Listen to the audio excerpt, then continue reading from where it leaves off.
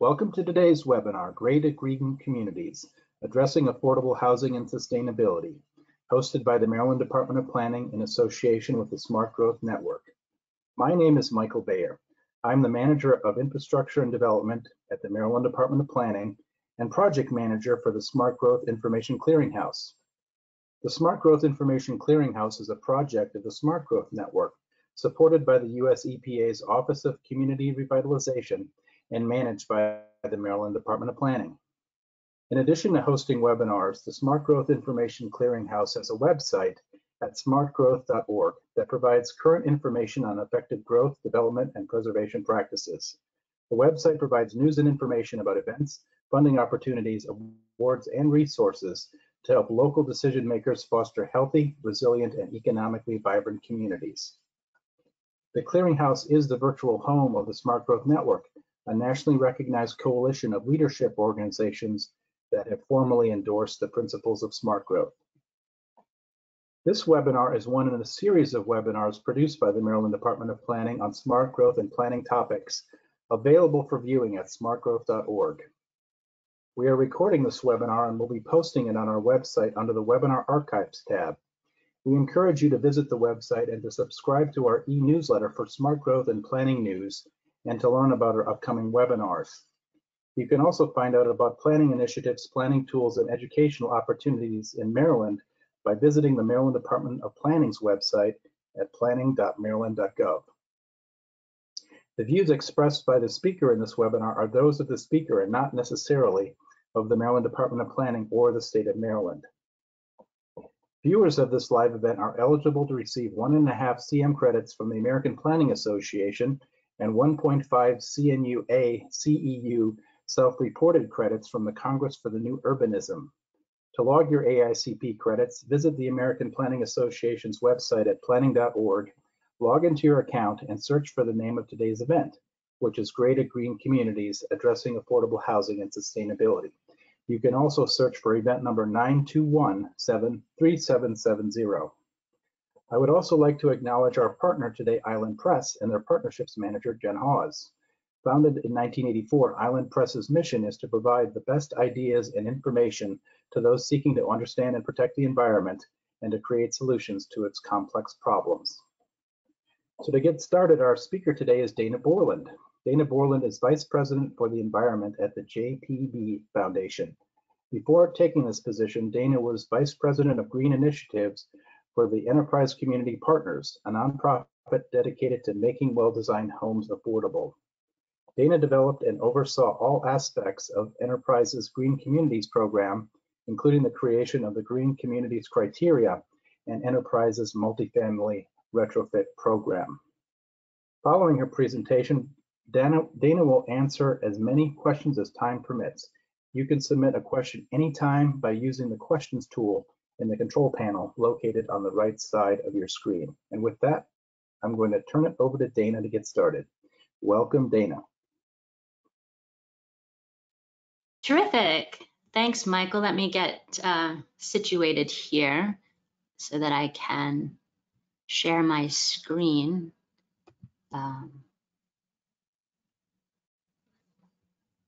And let me know when you can see my presentation. Can you see it? It's not yet. Did you select the screen?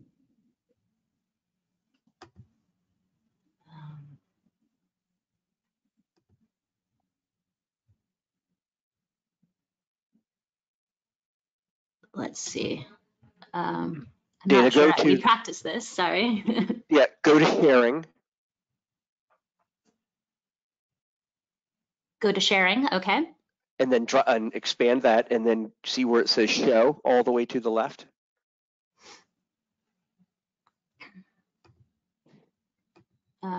Yes, that's the one I have. Show screen. So click the screen drop down so that you can select the other monitor. Okay. How's that? Let's see, it's coming. There you go. Great. Okay. Terrific. Sorry about that, everybody. We definitely practiced, and it's probably just because I'm super excited to be here today. So my name's Dana. I use she, her pronouns to describe myself. And I'm zooming in from occupied Lenape and Wappinger land. And as I write about in my book, the first step of this gray to green transition is recognizing land sovereignty and the right of the community to have effective access to control over and use of their land. So if you would please acknowledge, maybe by writing it down on a piece of paper or saying it out loud to yourself, the land on which you are standing today. And if you're not quite sure, I urge you to quickly go after the webinar to native-land.ca. You can type in your zip code and learn a lot about the land on which you stand. And speaking of history, I want to recognize how great it is to be reconnected with John Coleman and Michael Baer and the whole team at MDP. I hear Bihoy might be participating. I worked there for several years and it was just a wonderful place to work, phenomenal people, great sense of community. And you know, I just have fond memories of cramming for the AICP exam after hours with Stephanie and Steve and of course Rich Hall as our mentor. I will always associate 1 acre of land with MDP in the AICP exam, which 1 acre I will always know is 43,560 square feet. So it's great to come full circle to be with you all today and to have this webinar contribute to your AICP continuing education credits if you so choose. So my plan today is to spend about 10 minutes just providing an overview of the book that I wrote about, and then to walk through some of the main points, just to make sure that we're all walking away from the webinar with kind of a shared understanding and resources that you could find in the handout, which I believe will be made available to you after this webinar if you don't already have access to it. And then after that, we will open it up to a public forum for questions and comments and discussion. So hopefully you're seeing a slide that does provide you a discount on the book thanks to Island Press. So if you use the word SMART when you go to the Island Press website, it will save you 30% on the book. So thanks, Island Press. So we're gonna start with a poll. I told you a little bit about myself. So if you could launch the first poll, John, that would be great. Excellent. So it is on the screen for everybody. Where do you mostly work? You have 5 options to respond to it. And if you're having any issues with getting the screen to respond, you may need to exit from full screen mode. And we'll leave it open for a few seconds here to give people a chance to respond. We do have a number of these polls today during Dana's presentation. So once you kind of master how that works, be ready for more of these. And I can see the responses coming in. Thanks everybody for participating today. This is actually our largest registration to date. So thank you all for being here and thanks to Dana.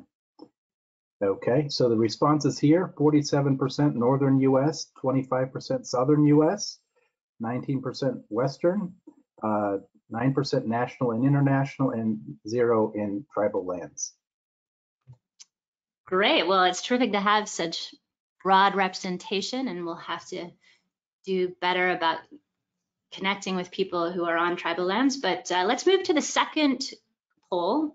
As Michael said, we have 3 of these right off the bat just to kind of get warmed up.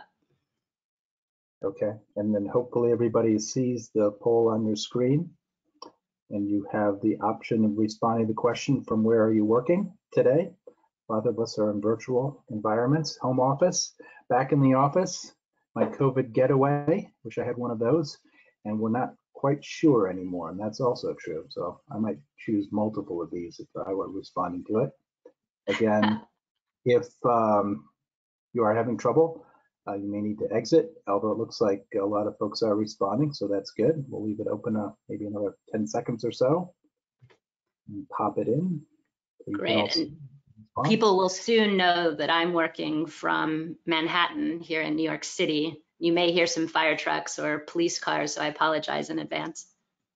Okay, so 71% today are in their home office, 26% in the office, 2% not quite sure, and 1% in their COVID getaways. Great. All right, and now we will go to the third and final poll for now. Okay, and you all will see this. What position are you, and that makes you interested in this topic? Planner, public sector or private, developer or real estate professional, health professional, housing professional or advocate, and finally, climate advocate and or scientist. So again, thanks for participating in these polls.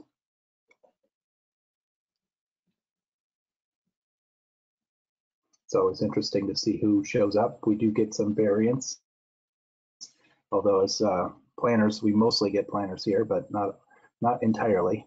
So the mix is always interesting to see. We'll give everybody another 10 seconds or so to respond. A lot of people are doing so.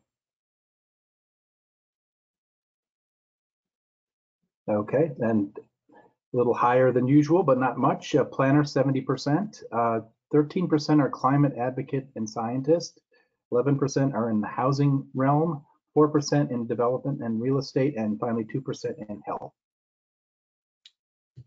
Terrific. Well, that's super helpful. And I think that will come into play when we get to the questions. I'm excited to hear what people are more interested in and questions and comments that you want to make. So terrific. I'm going to start then with the overview and then dive into some of the specifics. So really, the point I want to make is this book, Greater Green Communities, is really about making quantum leaps in equitably addressing the dual crises of climate change and housing affordability in one fell swoop, from going gray to green. And, you know, most of us, I think probably all of us know this, but it is worth repeating that we're at an extraordinary point in human history. The people who had the least to do with creating the housing and climate crises are facing the impacts of both on a daily basis. And it's quite traumatic as I speak with people, because you just don't know, you know, from day to day when that rug is going to get completely pulled out again from under your feet. And the problem, the way I see it, is that we're producing and preserving housing in this country that's just not meeting demand. And it's also very much at odds with our collective need to take action to curb carbon emissions. I was staggered to find out really that 20% of the carbon emissions in the United States stem from heating, cooling, and powering our homes. This makes our homes the world's 6th largest emitter of greenhouse gas emissions, comparable to Brazil and more than Germany. So just think about that for a minute. At the center almost of our climate crisis is our housing. And as much as we would love a silver bullet or, you know, one major action that we could take, and you know, we are making considerable strides in decarbonizing the electric grid, but even that would be insufficient to reducing carbon emissions to a level that would avoid even more severe impacts than what we are experiencing now. Because half of all the housing in this country is at least 40 years old, if not older. And so it will continue inefficiently using fossil fuels if we don't intervene. And not only does this have a price in terms of the cost of disasters, but it traps people in obsolete homes paying higher utility bills. And when I say people, let me be very clear that these are people who are already paying more than 50% of their income for their rent or mortgage. It probably involves some of you on the call today who find yourself in that same situation. And these people are already having to choose between food or fuel, mortgage or medicine, let alone fun with the family, or a COVID getaway, or education. And because of our racialized land use policies and the history in this country of racist housing practices, we know that these are majority Black, Indigenous, and persons of color. And on any given night, over 500,000 people are without a home altogether, weathering storms, pandemics, and their work schedules from makeshift dwellings, not because these are bad people. It's because our systems have failed. We have failed. And just thinking about this, really makes me frustrated because we know how to solve these problems, but we're choosing not to do so. And what's ultimately at stake is our collective human and planetary health and well-being. There's really nothing less. So let's get to the solution. How can we make this quantum leap in addressing these issues? The roadmap is the Green Communities criteria. It's the only green building standard designed specifically for affordable housing, and it can be used in any situation for any type of housing, any type of construction, any geography. And we absolutely must transition from gray to green because we just don't have the time or the resources to meet our housing crisis without considering how to meet our climate crisis. And I propose doing both at the same time. Think of it this way. Gray housing connotes practices that benefit a few in the short term, but negatively benefit all of us, or the majority of us, in our planet. Whereas green housing connotes practices that benefit all of us while supporting the health of our planet now and for generations to come. So an example of how green housing is better and more affordable than gray housing is illustrated by Tracy, who I met when she was a nursing student in Austin, Texas. And she had just moved into Guadalupe Saldana development when I met her. And she was quite excited to finally have an apartment that she could afford. And she had moved into this apartment because it was affordable. She didn't know that it also happened to be green. She just knew that she could afford it. And after living in her home for a couple of months, she then began realizing that there were these other benefits. So her utility bills were less than half what they were in her previous gray apartment, which were about $300 a month. And now they were next to zero because her apartment was energy efficient. It relied on solar to generate electricity and heat the water. And where I saw her eyes light up was that her son was sleeping through the night because his asthma was not getting triggered in the home because the home contained healthy materials and had the right type of mechanical ventilation and air circulation. So you might be thinking that this remarkable health outcome is my main point, but it's not actually. The main point I want to make here is that green is more affordable. Her home was more affordable. That's why she moved there. Most people are looking for housing that they can afford, and it shouldn't be up to luck or zip code to determine who gets to enjoy these other co-benefits. And what I also love, and this happens a lot when developers transition to green, is that the neighborhood was improved. I remember when I was there, it was a beautiful community, and it had previously just been a dumping ground. In this part of Austin, you could have found batteries there, tires there, just your, sort of dumping ground. But the community had come together and had created a community land trust so that these homes would now always be affordable. And where they didn't develop the housing, they had turned the former dump into a natural green space.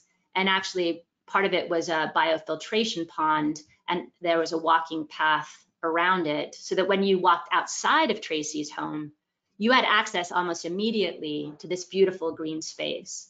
And we all know, having lived or really living through COVID, how important those green spaces are to our own mental health and well-being.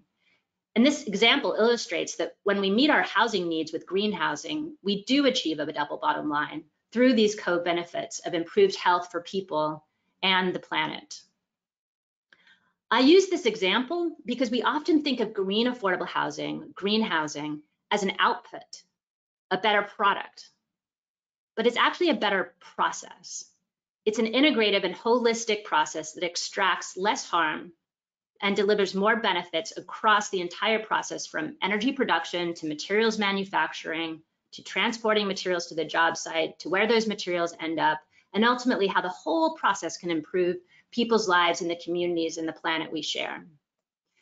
And there are many examples of how our transition from gray to green communities addresses the climate crisis. Probably the most talked about example is that by meeting the green communities criteria, we know that housing is more energy efficient. I know this because I was part of the team that created the Green Communities Offset Fund. And we literally followed what is known as the gold standard. It's used around the world to measure and verify carbon emissions reductions. And we did this with developments that met the Green Communities criteria. And also quite important is that green communities are smartly located. And this results in a significant reduction of emissions associated with less vehicle trips.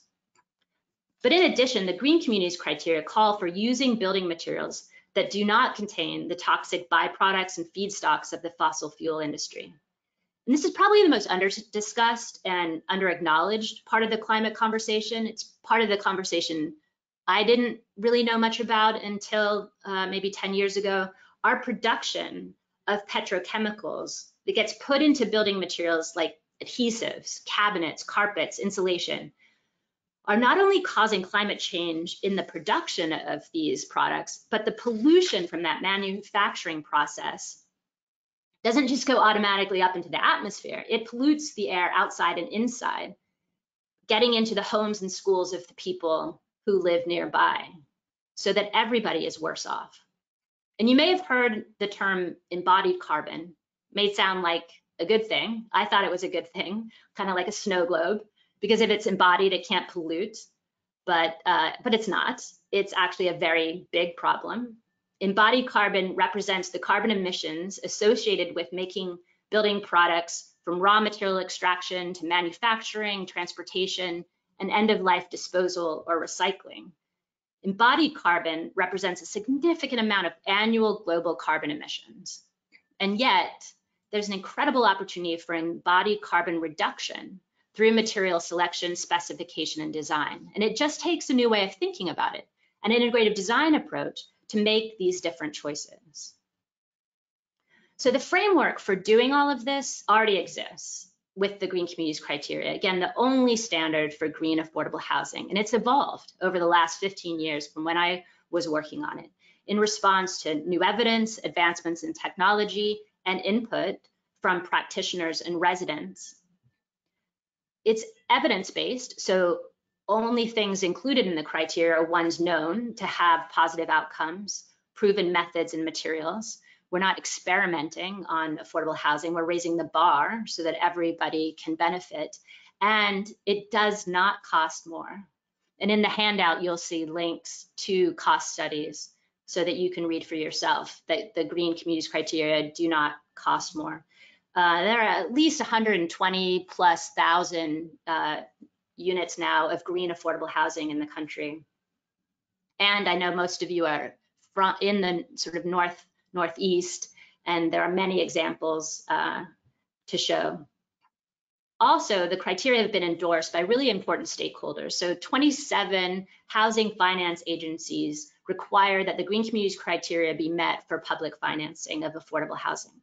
And they've become the basis of Fannie Mae's green financing loans, making Fannie Mae a leader in the multifamily green financing market because they know it's good business and they are not afraid to underwrite the cost savings that result from green construction.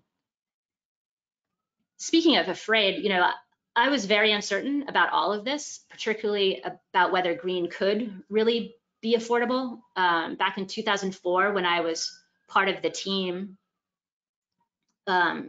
creating the very first version of the criteria, I remember being told to keep it to a very loose 5-point checklist. But when I learned talking to developers already delivering green housing affordably was that green was possible and it was healthier and it was better for people and the planet.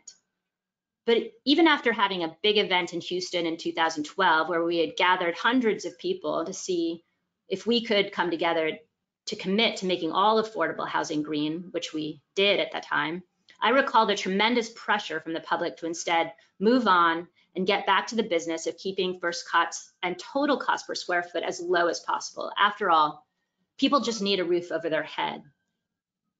But today, I'm not uncertain, and that statement certainly isn't true that people just need a roof over their head. We have more evidence and we have more technical know-how, and it's actually why I decided to finish writing this book that I started in 2012, because it's become imperative that we make this transition from gray to green. We have to stop locking people into obsolete housing they cannot afford and that puts them in harm's way while doing nothing to address our climate crisis. Because when we pollute to make our cheap materials, our dirty energy, that pollution affects all of us now and for generations to come.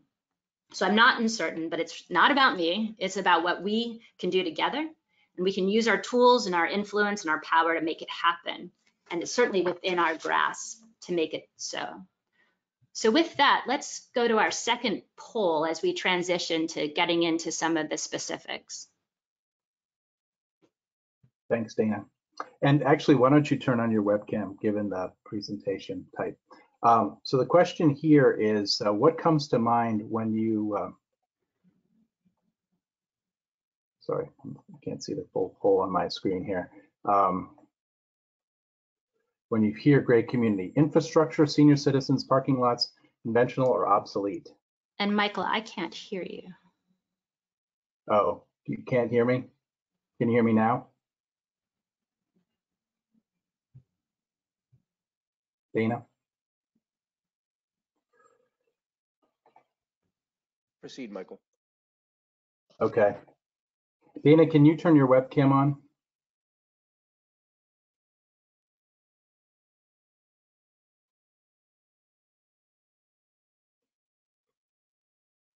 You won't see it till after the poll.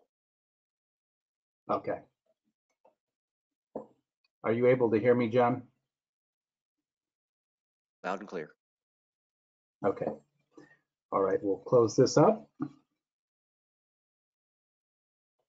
And as you can see, 28% infrastructure, 21% senior citizens, 18% obsolete, 17% conventional, and 16% parking lot. So quite a distribution on this one.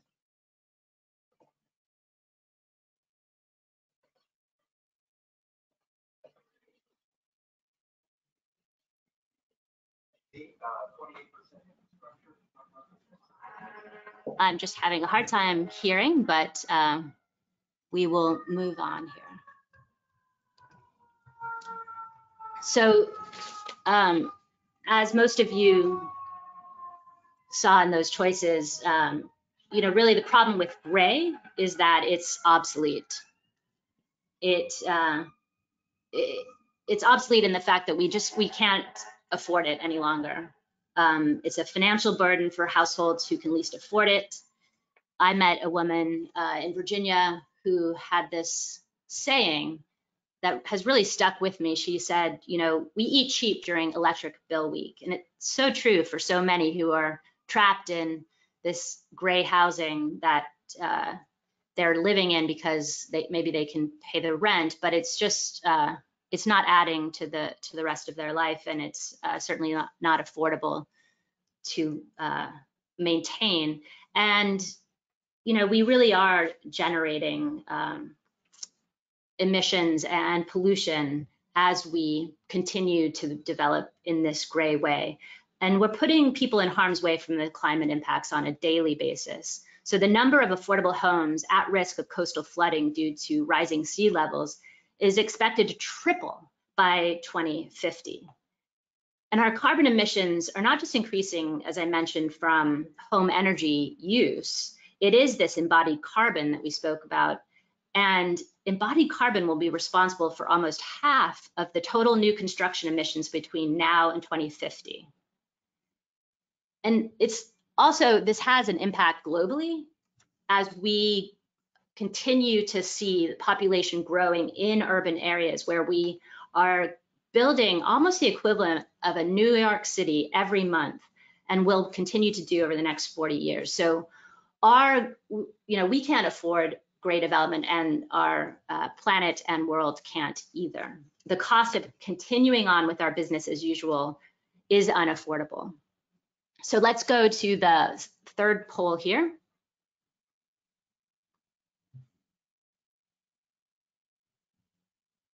Great. Dana, can you hear me now? Great, I can. Okay, can you turn on your webcam when we go back on, just because I think folks would like to see you as you're speaking. Excellent. Yep. So the third question here is, what comes to mind when you hear green community? And we have new, sustainable parks, solar energy, Portland, and expensive. Interesting selections here. and give folks some chance to respond. And folks are doing so. Again, if you need to exit full screen mode, please do. And again, it'll be an interesting emergence here that we'll share in a second in terms of the response to this.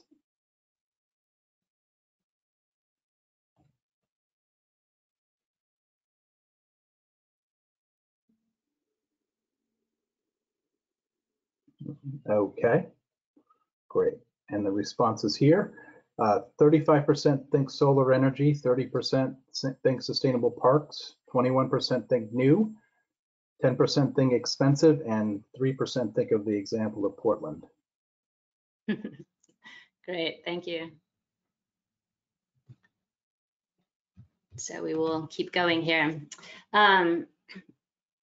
Really, it's none of the above. I mean, it's sort of all of the above, yet none of the above, in that it's not one way of thinking. It's a holistic approach to community development, from integrative design, location, neighborhood fabric, site improvements, materials, healthy living environment, indoors and outdoors. And what you see here is this great development in Tigard, Oregon, that was built to the Green Communities criteria. And I refer to this development because if you can imagine, you know, this was sort of just a parking lot in a fast-growing suburb of Portland. And if you know that acronym NIMBY, not in my backyard, this was sort of your typical situation where the neighborhood just didn't want any affordable housing. Luckily, the community who needed housing prevailed, and this development called Olson Woods was constructed. And in so doing, they were able to regenerate this wetland. And this is a photo from, you know, a few months or so after the development opened. But I went back recently, about 2 years ago, and it's a flourishing wetland, birds and little critters and foxes. And it's so wonderful because this is family housing, to see the children running around and having access to this. And the surrounding community now really loves to have this asset in their backyard, and some of the condo developments surrounding Olson Woods use it in their brochures and cite it as amenity. So, you know, the promise of green is that we can have housing that really is affordable for all, and that makes significant progress towards cleaning our air, again, both inside the home and outside in our communities and across the world. And then this becomes more resilient housing, particularly for the impacts of climate changes. You can imagine if this had remained a parking lot or some sort of asphalt surface, then the heavy rains, you know, would have nowhere to go. And as those increase and become more intense, these homes most likely would experience some type of water intrusion into their homes or flooding. So a green community is a process that takes a holistic approach to addressing affordability and climate change and delivering these additional human and planetary health benefits. So we have another poll here. I hope people are not getting too tired of it. But before we do that, just a reminder that the Green Communities criteria exist. It's a way of thinking, and that 27 housing finance agencies already require it. There are 127,000 homes or more at this point, and that the savings exceed the cost of integrating the criteria into the housing development, and that we can have measurable and verifiable carbon emissions reductions. So this fourth poll is asking, what are the greatest challenges? If we can have all these things, why aren't we seeing it across the board? What is preventing us from getting all green housing? You should have the poll on your screen right there. I'll give you about 30 seconds more to respond. Thanks, Dana, for sharing that today. Sure. Glad to be able to hear you. And we often run into minor technical difficulties with the technology. It's just, I think, a matter of the virtual world right now. Yeah, thanks for your patience. And thanks to everyone for participating in these polls. Since I can't see you, it's my only way to connect. Yes, so we'll leave it open a couple more seconds here and flash the responses. Okay, so in this case, public will, 53%, the majority there. 34% said financial capital, 9% technical know-how, 2% green materials, and 1% workforce. Terrific. Thanks for that. And everybody's right on this one. It's all of the above. All of those present challenges, not insurmountable ones, but certainly challenges.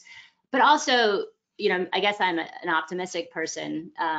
I see this transition that we need to make from gray to green as being a tremendous opportunity. The fact that we do have a shortage of experienced workers to step into the workforce that we need to both retrofit and build new green housing means that we have tremendous job opportunities. And especially with a favorable administration, you know, I think we can see some federal funds supporting our state and local desire to train more people to be able to not just do the sort of weatherization, but to do this comprehensive retrofit that we need of our existing housing stock while also participating in new construction, you know, and there are very few women actually in the solar industry right now. I think it's 3 out of 10 jobs are held by women. And we need way more people to enter into the solar sector. And so that's a tremendous opportunity for women and others to get in there and learn the skills needed, not just to do the installation, but to maybe own the company or participate in providing the better inputs into the solar sector, cleaner, greener materials. And I'll just quickly tell a short story about the need for affordable green materials. Living here in New York City, when I first moved here in 2012, I did move into a green building, and I was approached by the Environmental Defense Fund to participate in a study. And they were trying to figure out what our exposure was as humans in our homes to toxic chemicals. And I figured, I live a pretty green life, no problem, you know, let me participate. And I put a bracelet on that was developed by, I think, Oregon State University. It was meant to act as a sponge and collect all the chemicals. And I wasn't too worried, but I got my results back and I was horrified. I have 11 bioaccumulative, persistent, toxic chemicals in my body as a result of where I was living. And we often think that, you know, we're not just going to be exposed to things, that someone must be looking out for that exposure. But out of the 80,000 plus chemicals that are in use today, you know, less than 300 or so have actually been tested so that we would know if it was harmful or not. And so, you know, we have a long ways to go to have labels on our housing materials like we have on food so that we can make informed choices. And again, this is a tremendous growth opportunity. We need new manufacturing, we need new chemists, we need new ideas and materials. And so I think this is going to be a real opportunity for growth in that sector. And then lastly, you know, obviously, we don't have the public will. We need to join together and work together to make green housing for everybody. So this is our second to last poll, I believe.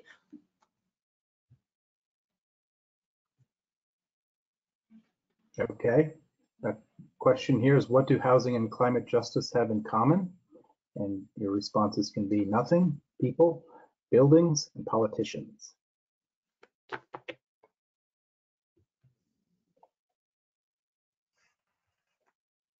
Leave this open a little bit more. Again, if you're having trouble responding, you can exit from full screen mode, which some may be using today. You can see the responses coming in.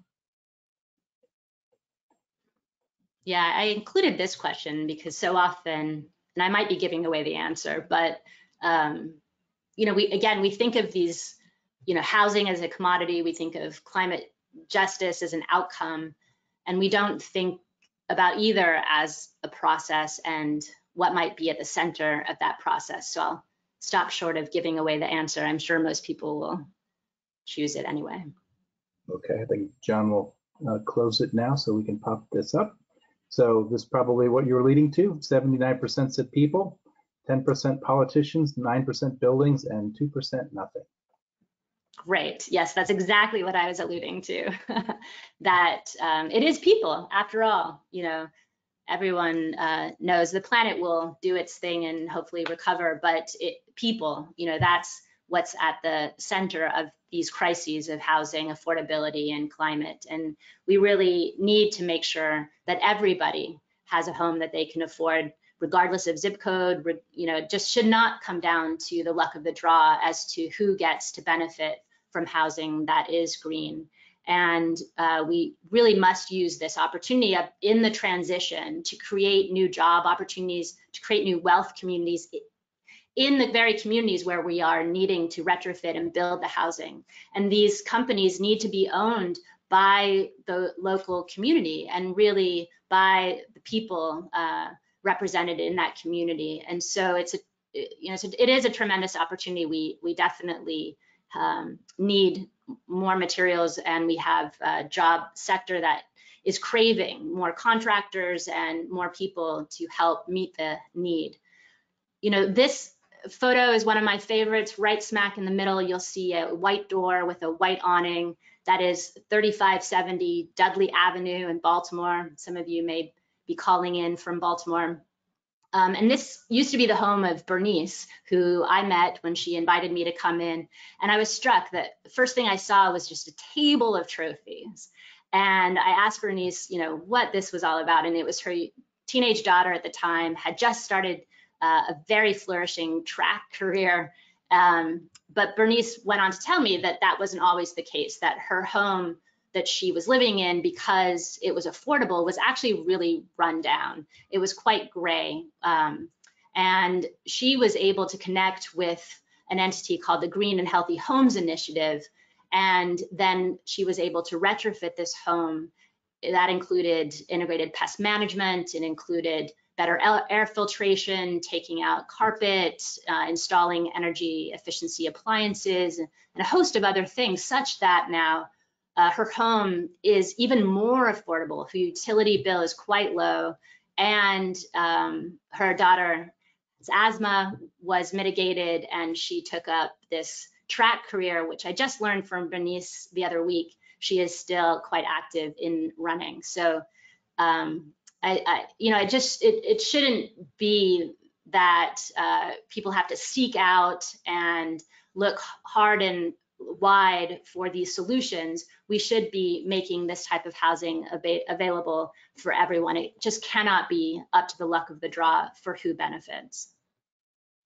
So I promise this is, can I promise this is our last slide? I think I can, Michael, if you don't mind. Our last poll slide. Okay, and here it is for everybody. What can you do to support a transition from gray to green? And the answers here: learn more about the green communities criteria, enable it through regulations and policies, incentivize it, and other. And Dana, I'll note that we did get a number of comments about other possible categories for some of the other questions. Oh, great. We may talk through some of those during the Q&A. Because obviously you're making some points here as well, but I think others have some observations based on that, which I'm sure will lead to some discussion.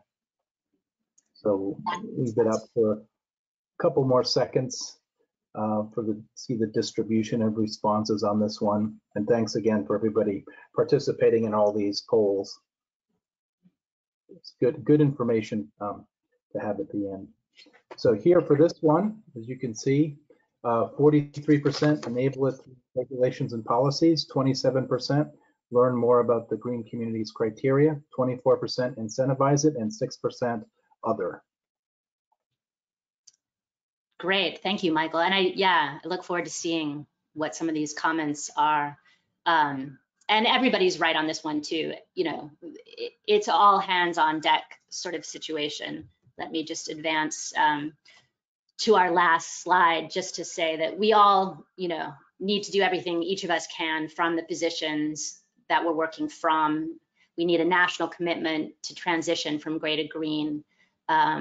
I have some ideas you'll see in the book for how to go about this. But at the end of the day, really, it's up to us to join together and to advance this from where we sit so that we really can make this leap from gray to green and avert or at least diminish these dual crises of climate change and housing affordability in one fell swoop from gray to green, because we just really have to stop locking people into obsolete housing that extracts from our collective health and well-being. Because when we pollute to make our cheap housing, our cheap materials, our dirty energy, it's impacting all of us. That pollution affects all of us, and we can do so much better. So let's join forces. I'm really interested to see what questions have popped up along the way and to get into conversation with each of you. So thank you.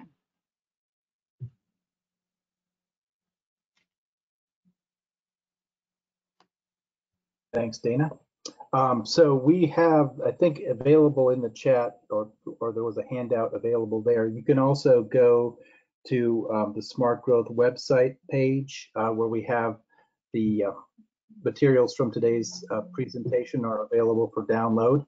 And we are recording this, and we'll also be posting it in a couple of days as well. So appreciate everybody here. So we were inundated by questions because we have a very large audience today. So I'm going to just start with some, and we'll just go forward till about 2:30. And if you haven't already submitted one, you can use the questions tab, and that all comes up to us here to review and share with Dana.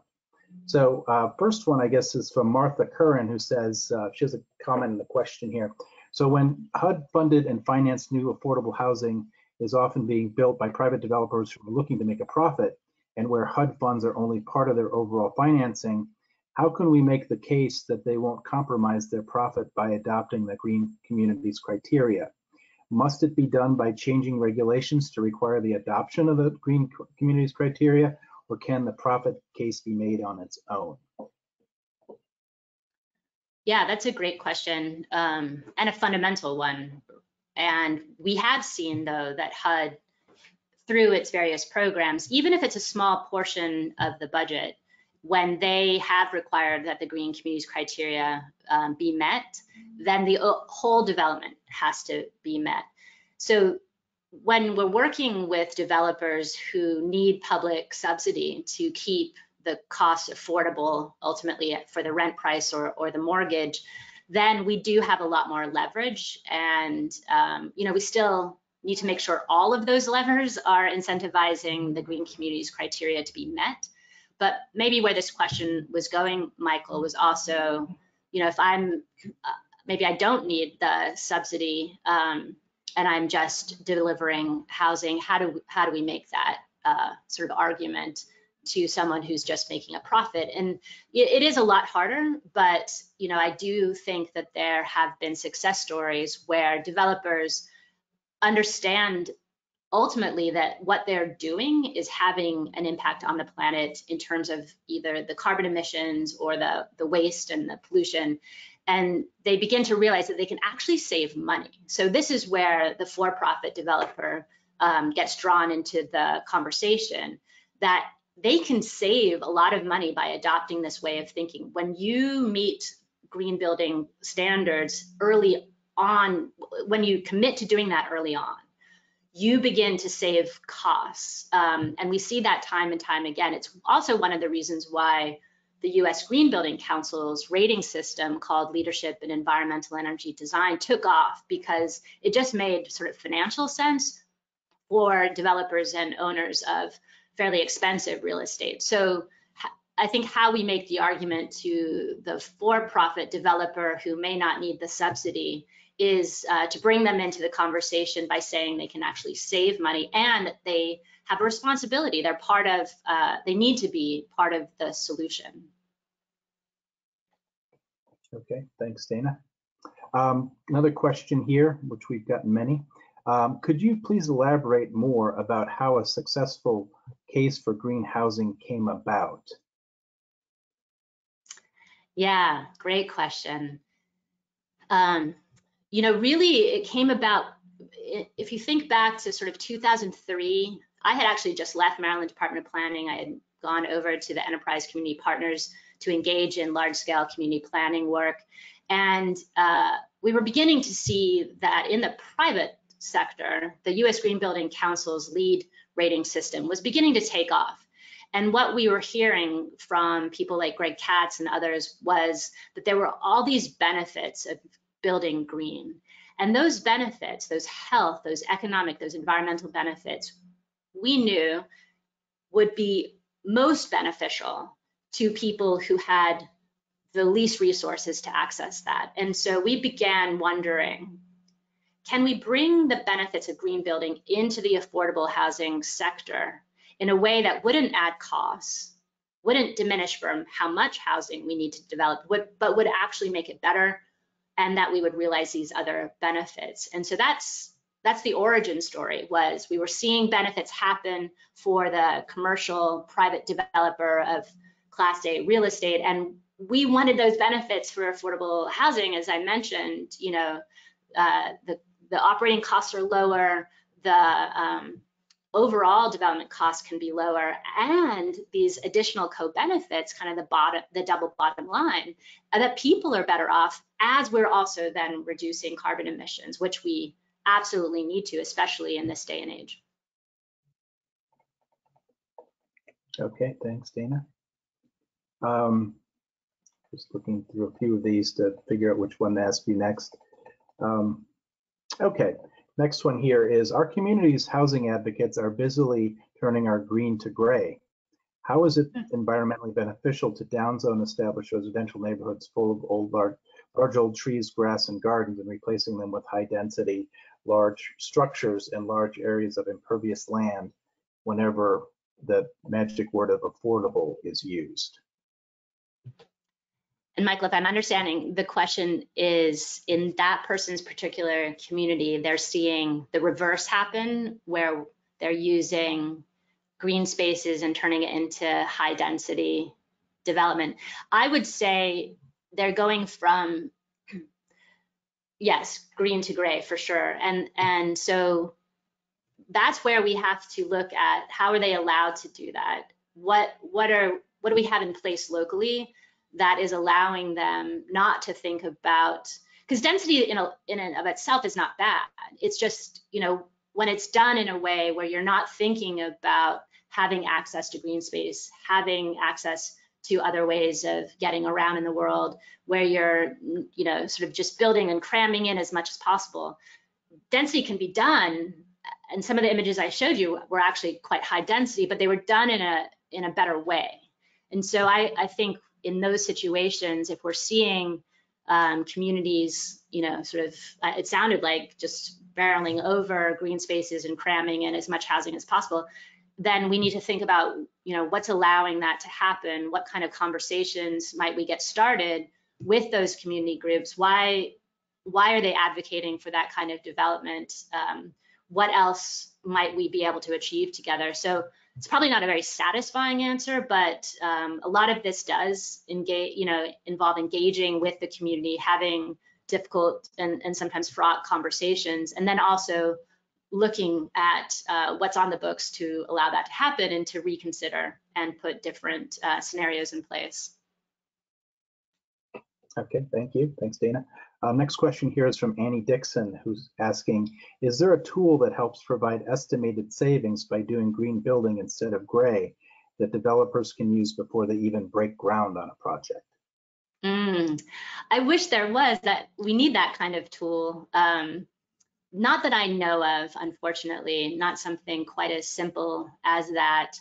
There are plenty of case studies, so a developer could access, and in your handout, you have a link to the Green Communities Resources website, and there are case studies. And so I guess it's not a very satisfying answer, but you would have to sort of look at comparable developments and see how were they able to do it affordably.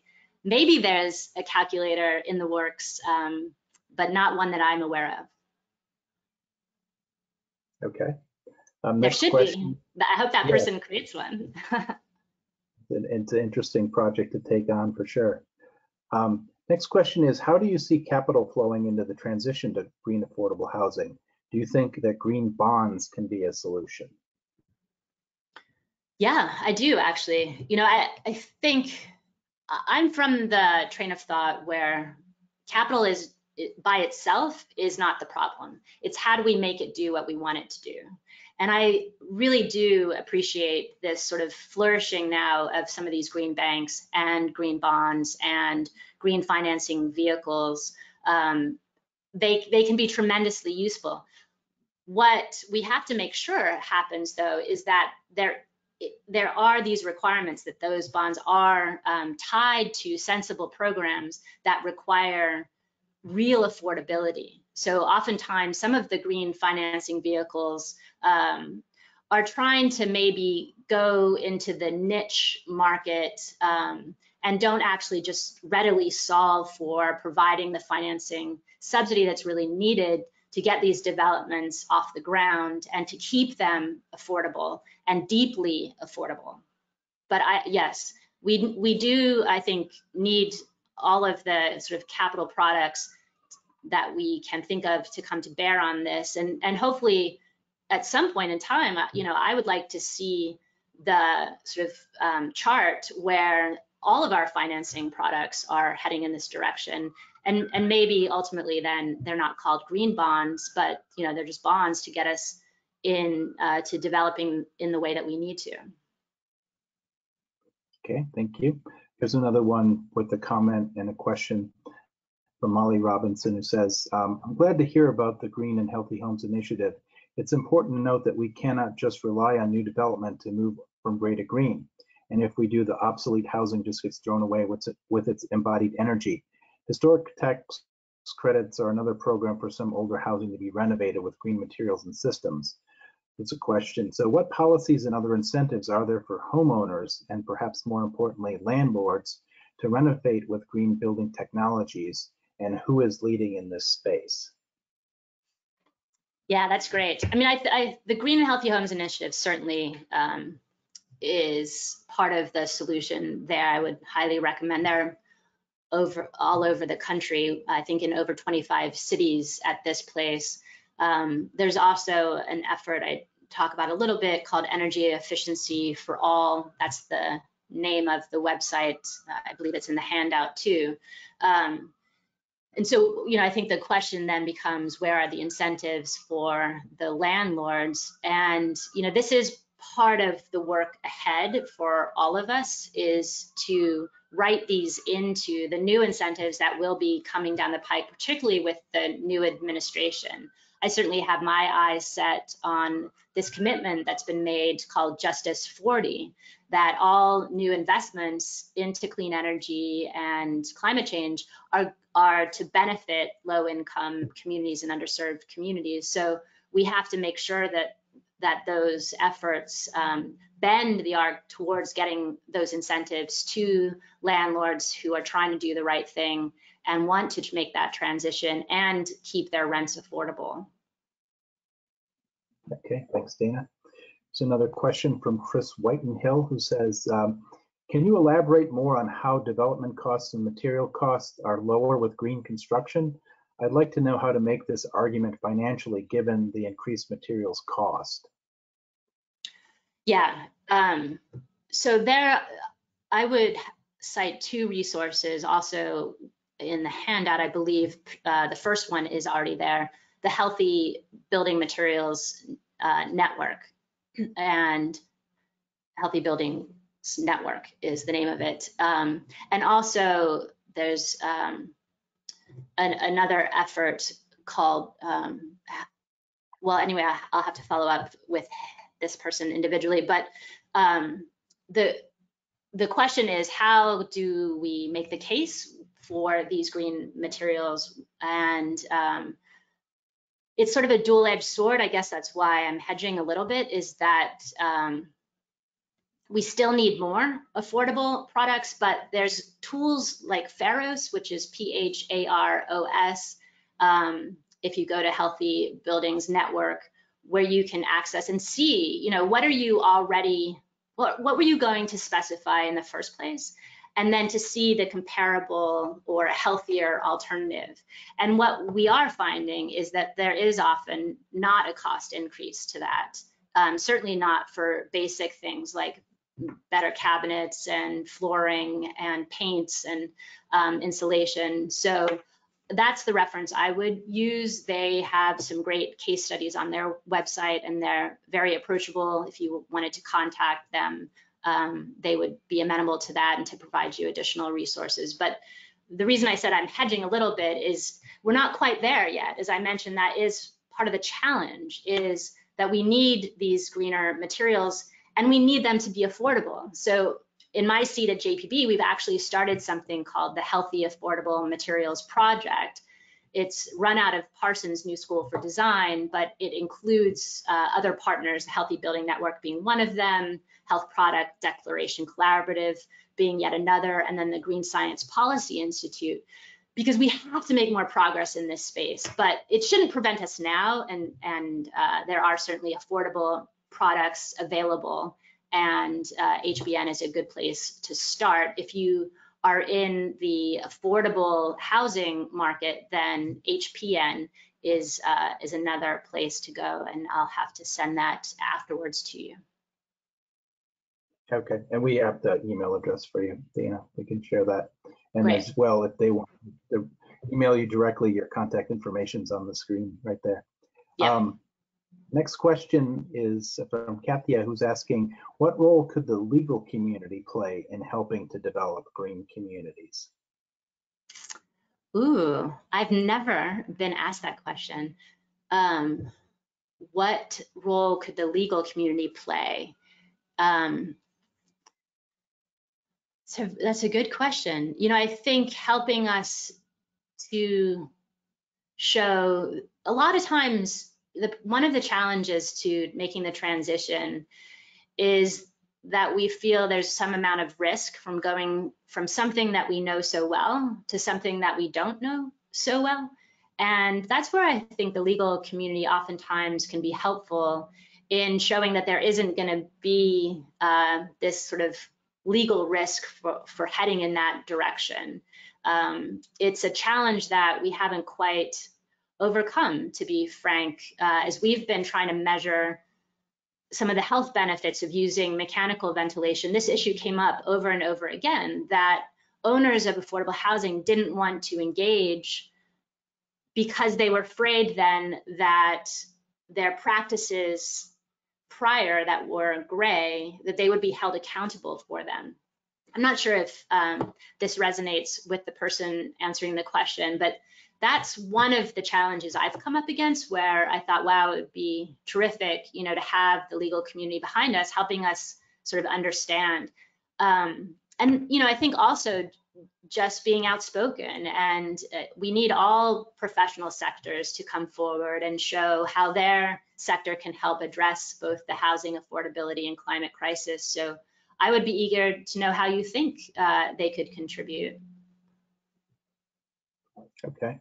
Well, obviously they can connect with you as well, and if they have another follow-up, we can continue that conversation here. But in the meantime, I guess the next question here, another one with a bit of a comment embedded with it, is what about the advantages of older building stock in green communities? While many old buildings do have energy deficiencies due to poor upkeep or the lack of updated HVAC systems, they can, which research has shown, be updated at a low cost risk. These opportunities also come with many tax benefits for the occupants. By reusing and recycling older housing stock, we eliminate the need for new highly processed materials, as well as materials that end up in the landfill. Does this fit within the retrofitting that you've discussed, and can you expand on any incentives that we have for working with retrofitting? Yes, I love that. And it's actually one of the examples I provide in the book early on, where I went just outside of Chicago to talk with a developer who had a historic structure on his hands, and he was trying to renovate it and make it green, and he was able to, and there were tremendous cost savings. And yes, the embodied energy of for this building, the bricks, you know, was tremendous. there's always constraints. You know, you have, for him, it was not being able to replace the windows and a few other things. So there are some constraints, but we absolutely need to engage these beautiful structures that have historic significance and make sure that they're also prepared for the impacts of climate change and will stand the test of time. And, you know, there are many ways to retrofit them and to bring them up to a green building standard. The green communities criteria certainly apply to historic structures as well. I'm not so up to date actually on the incentives, so unfortunately, I don't know what specific incentives exist for the historic structures themselves. Okay, and I think we have other resources and programs where we talked about this in the past, so you may want to look at the archives, not you, Dana, but the folks in the audience. Next question here is from James Schultz, who's asking, is there a tool to measure a degree of green similar to a walkability index for a neighborhood or address? I love these tools that we need to develop that are getting referenced. You know, there's not actually a tool where you could, what I think I heard them say asking is, you know, could they type in an address and see how green it is?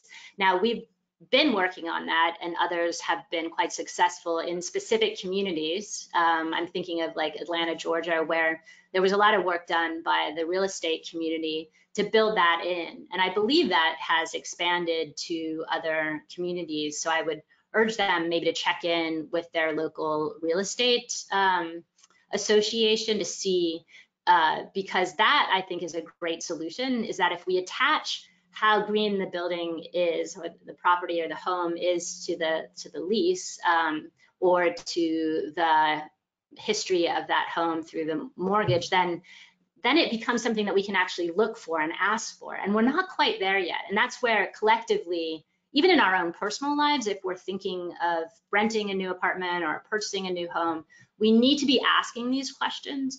How green is it? What standard was it built to? What standard was it retrofitted to? What is my utility bill going to be? How healthy are these materials? Because we're not there yet. I know in this pandemic, I've been looking at homes myself, you know, just to get outside of the city, and that information isn't always readily available. Some communities have done a better job, and it's really been led by their realtors. Okay, thanks, Dana. Next question is, how could state coastal managers working in climate hazard resilience planning? I'm not hearing anything, Michael, if you're speaking. Okay, well, there may be a little bit of a lag. Can you hear me now? Yes, no?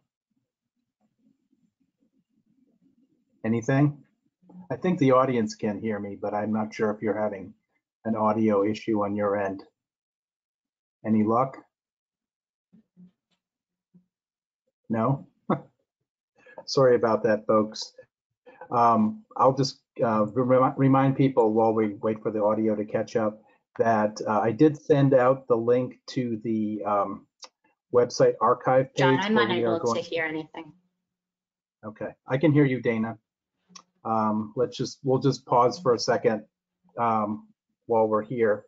So I did save the or share the link to where we have the handouts today, and that's the same page that will have the recording pasted once that's been processed later on. So Dana, can you hear me yet? No? I think the audio is working here because I'm getting the indication that it is so. Do you hear me, Michael? Yeah, I can hear you. Can you hear me? Yes. Okay, can I paste a question in for you to ask her, John? I can hear now. You can, okay, great. I think there might have been a lag. You still can hear me? I can, Michael. Okay, all right. So the next question here is, sorry, I'm being a little bit lost in this because of the technical issue. Hold on a second.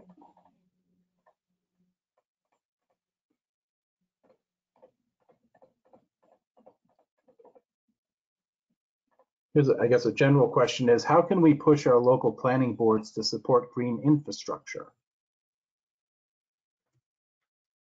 Yeah, we need it. We need them on board. I think it comes both in knowing who is getting appointed or elected to those positions, make sure that we're asking these questions before they take those seats. And then when they have taken those seats, I think the more we can experience things and realize that it's possible and that it's better and people want this. So, I always, it sounds corny, but there's nothing better than like a site visit, right? Like a tour of green infrastructure, being able to touch something and understand how it works, realize that it will also have these economic benefits because you will need people to maintain that infrastructure, and that could be hired locally. So there's always the economic development upside, and probably lower maintenance costs too. I think that for me, one of the first things I always try is to get people to experience the green infrastructure, take them out and have them talk to people who interact with it, and if it isn't in their community already, going to another community that they respect or that feels similar is always a good solution.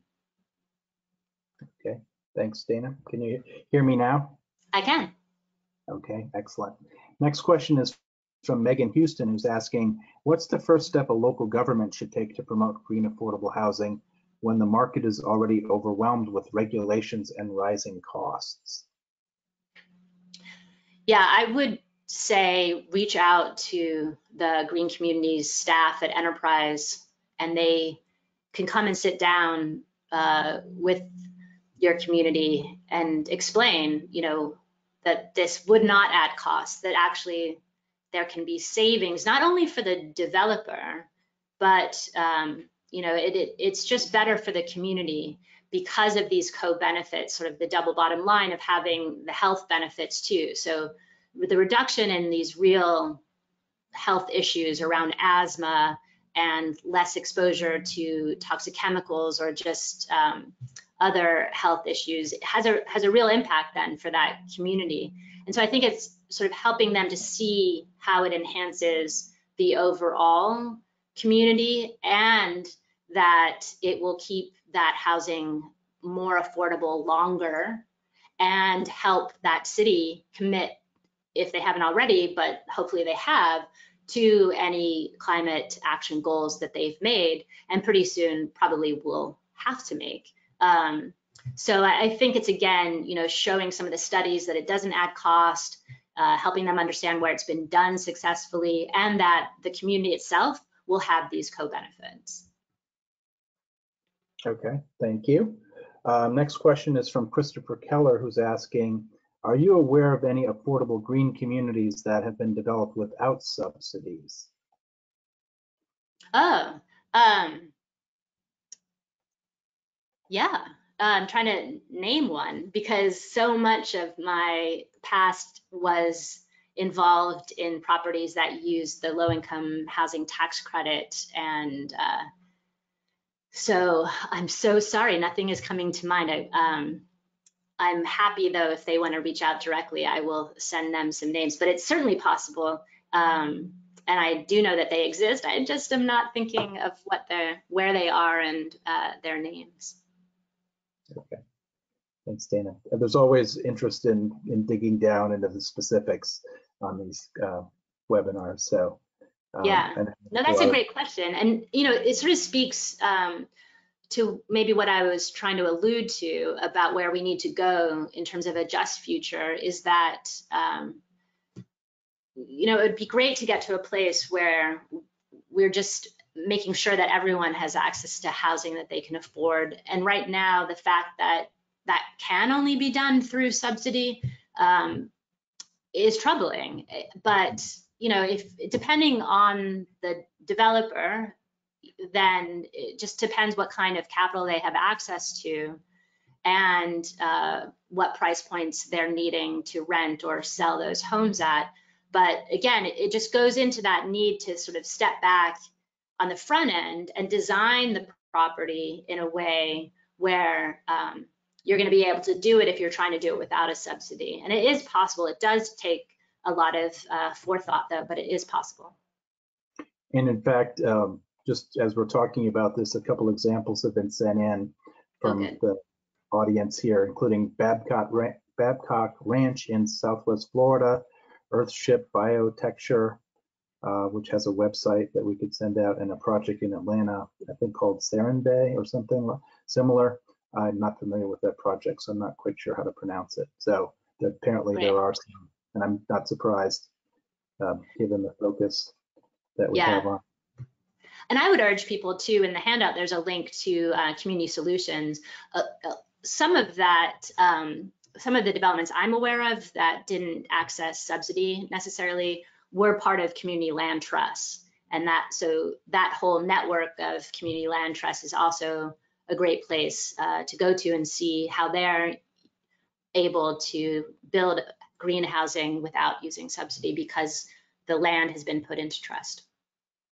Okay, so apparently for the Babcock Ranch project, the babcockranch.com is a website that folks can look at for more information about that project. So thanks Great, everybody. I'll look it up. Yeah, that's interesting. You know, that's the advantage of doing a live webinars. We can have a little bit of dialogue here. Fortunately, in the webcast mode, we can't unmute our participants, but thanks for everybody sending those in. Next question is from Sylvia Silverman, who's asking, would public-private partnerships be helpful in promoting green housing and increasing equity? Oh, for sure. That's the best way to get it done, really. Both the private, I'm not sure quite maybe what that person is referencing, what part of the private sector and what part of the public sector, but you know, that really is necessary.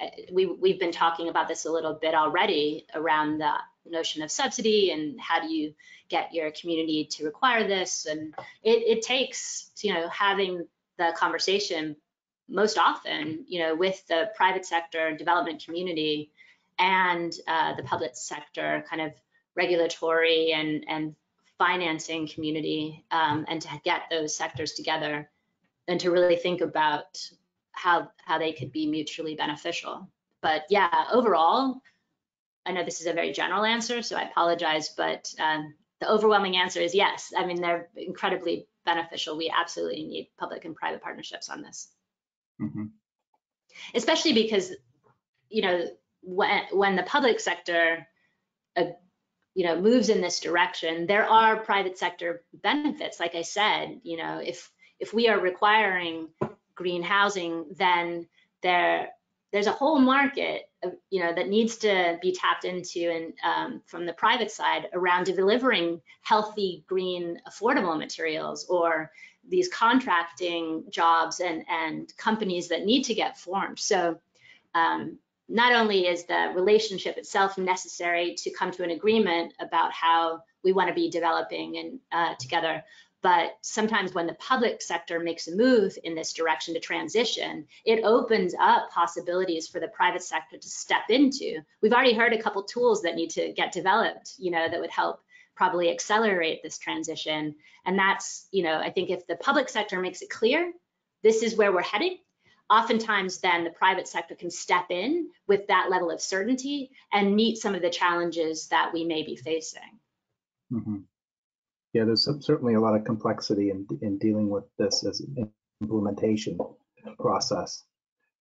Again, going back to the idea of tools and ways of scoring this, question from Jason Hercules is, wouldn't green rating systems and certifications serve as those green scores that buyers and renters would want to be informed of in their decision making? Yeah, thanks, Jason. Was it Jason? Thanks. Yeah, definitely. I mean, that is, yes, that would be a place to start. You know, ask, did this property or did this home, does this apartment meet any, and I list them all in my book, of the existing green building standards. You know, the Green Communities criteria is the only one specific for affordable housing, but there's the LEED rating system. There are a host of others now. And so that's a great start. Ask, what standard does this property meet? And that also helps generate a conversation that we need to have some rigor. We want to know, what does it mean to be called a green building? And so that's the advantage of having a property get certified to meeting one of these standards, that the buyer or the renter, the owner, then knows what they're getting and what they should be expecting in terms of performance. So it's a great place to start, Jason. Yes, thank you for that. Okay, thanks. And there really are some good ideas that people are sharing. So we'll share all of the thoughts and comments with Dana to look at, and we may be able to pull some of them out and add them to the webinar archive page as links. I think there's a lot of interest in this area, given the number of folks we had on today. Next question here is from Dave Monk, who's asking, in addition to the potential cost savings from green building practices, are you seeing any emerging examples of broader community economic benefits by reducing energy burdens that helps to stabilize at-risk populations, which in many cases may be essential workers for their communities? Yeah, for sure. If I'm understanding the question right, what are the other benefits for the community? Is that what it was asking, Michael? Yes. Yeah, definitely. Even, some of the brief examples I cited, if you go back to sort of Olson Woods, right? The notion that if you're thinking beyond the perimeter just of the footprint of the building, and you are thinking about how to improve the overall neighborhood fabric and add to the existing community, that's where then you can restore wetlands, you can allow green spaces to kind of go back to their natural spaces, and all of that has a benefit. So for sure, it has sort of this health benefit of us being able to enjoy those spaces and what that does to our mental health and well-being. But now that we know, the impacts of climate change are already here and are only going to exacerbate if we don't intervene, those amenities then reduce the urban heat island effect. And in many communities where there just isn't access to nature, as we lived through last year, summer around COVID, some people just can't afford to condition the air in their homes, and it gets quite hot. Now, if there had been some green infrastructure, if there was more access to natural spaces, more trees, then we can actually reduce the heat that does accumulate because of those asphalt and paved surfaces. So that's the one that comes ready to mind, just because we were already sort of talking about it. But part of being, meeting the green communities criteria does involve this notion of thinking about how any new development in particular strengthens the overall fabric of the community, so that we're not just, as I think someone alluded to, in communities that are going from green to gray, we're not just plopping down housing without thinking about the health and well-being of that existing community. And as I started off acknowledging the land that I'm standing on, also the historical context and the culture of the community. And so it's not enough, just to have a kind of a green shell or, a green building. It absolutely adds benefits if we think about it and intentionally integrate that way of thinking to extend those benefits beyond just the four walls of a home or some type of green structure. Great, thanks, Dana. So we're getting close to 2:30, so I'm just going to ask you a couple more and then we'll wrap up today. And again, thanks for everybody who submitted questions. We've gotten many here, and also many comments, so appreciate the input here. I'm not as hearing well. you, Michael. Oh, sorry about that. John, do you want to try to see if she can hear you? Can you hear me now, Dana? I can, thank you. Okay, so can you hear me now, Dana? Sorry about that. Yes. Okay, so I think I'm just going to ask you one more question, and given the time, and then ask you to wrap. But again, thanks everybody for being here today. And I guess this is a comment that maybe you can respond to. Is another challenge is that architecture and engineering firms that have a track record of design, build housing and affordable housing do not have green design materials and business models and profit strategies that fall in this realm. And so they shy away from green projects because design and construction work that incorporates new strategies slow the process and are risky to those firms. Is there some way to kind of work with that situation and help? Yeah, definitely. And I appreciate that question because I've seen it in action that happens quite often when maybe someone, the owner or the leader of the development wants to head in a certain direction and is committed to transitioning from gray to green. But if the rest of the team and the subs, everyone else involved don't quite get it, oftentimes then it does compromise the integrity of that vision. And so it's incredibly important.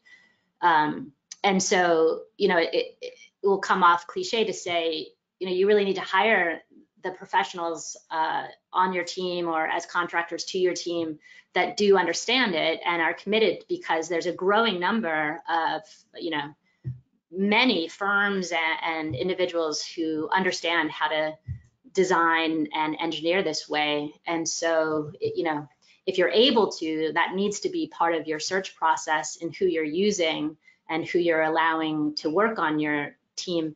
And if it's a case where you just can't change, then I would take advantage of any host of sort of training opportunities and expose them, maybe even create a situation where they can talk and meet with another engineering firm for whom this is kind of business as usual, or meet with an architectural firm whose name is associated with great green affordable housing, and start there to learn if you aren't willing to part ways with those contractors. Sometimes though, at the end of the day, it does take parting ways, but I know the best place to start is through education and exposure to a different way, and to stand firm, that this should not increase costs, there's no reason to, and to make sure that that's part of those contracts. And again, maybe that's where the legal community can help. Yes. No, there were some thoughts also suggested about ways that the legal community can participate in this area as well. So we'll try to figure out a way to share that information. I guess one last question before we wrap, and this one's from Meredith Baldwin, who's asking, the approach that you're suggesting seems very applicable to suburban areas or less dense urban areas. Does, or how does it apply to already developed and dense urban communities? Oh, definitely. It already does apply. It's probably where you see more of this happening, actually. So in all of the major cities, San Francisco was actually the first city. The current governor was then the mayor, so Gavin Newsom reached out almost immediately when we launched the Green Communities Initiative and said he wanted to participate. And so a place like San Francisco already requires this kind of development. A lot of the major cities, sort of dense urban areas, are among those that already require this, maybe because they can, because of the need to develop and of the constraints that exist. They can put requirements on sort of the public subsidy that may be required, but it's actually it's easier, I would say, to do in cities, partly because of the question that the last person asked. That is also sometimes where you have more access to the firms, the engineer firms, the architecture firms, the design firms, who are already doing green, because you also then have commercial properties that have for decades now also been meeting the US Green Building Council's leadership in energy and environmental design rating system. So you have that exchange of the knowledge base in cities. And so there are plenty of examples of where that's happening. Great, thank you.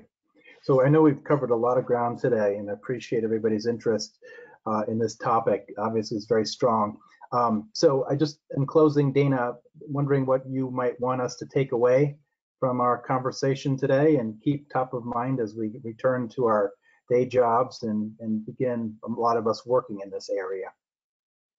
Yeah, first of all, just tremendous gratitude for everyone joining, and for some of the technical difficulties for sticking it out. And I hope everyone walks away with the sense that this is possible. And even more so, a sense of this is the direction we need to go to collectively come together to make this quantum leap, as I call it, to addressing both our housing affordability and our climate crises. And we really can't afford not to at this point. And it is possible, we know how, and if we join forces and do this together, we'll get there faster and better. So I would just urge us to lean into one another and to step forward and work on making this quantum leap together. Great. Well, thank you, Dana. Thanks for your time today, and thanks for sharing your wisdom. Thank you, Michael. It's a great pleasure. Great. Well, this will conclude our webinar, Great Green Communities Addressing Affordable Housing and Sustainability. I'd like to offer a great big thank you to Dana Bourland for a great presentation, to everyone who attended today, and to John Coleman, our communications and technology guru, who helps to make everything happen, as you saw today. The complete recording of today's webinar will be posted on smartgrowth.org. Also, for those of you who have requested one, all attendees will receive an email that will contain a link to a personalized certificate of participation. Please look for this follow-up email. When you exit from today's webinar, you'll be asked to participate in a short evaluation. Please take a few moments to provide feedback so that we can continue to improve the webinar experience for you. Keep an eye on smartgrowth.org and your email inbox for details on other future webinars, including 3 upcoming programs that we've already scheduled, including Replenish, Supporting the Virtuous Cycle of Water and Prosperity with Sandra Postal on Tuesday, March 30th.